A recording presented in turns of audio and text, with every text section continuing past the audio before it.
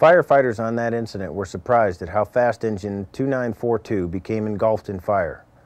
One of the questions brought up in the numerous discussions that followed this incident centered on the protection an engine might afford during a burnover. In 1997, the Forest Service Technology and Development Program published Surviving Fire Entrapments, comparing conditions inside vehicles and fire shelters. This study compares the environment inside a fire shelter and inside an engine during identical fire conditions. It does not attempt to give any recommended course of action.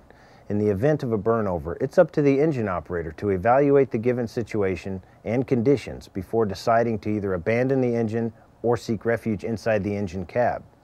This study simply provides us with some quantifiable data and observations.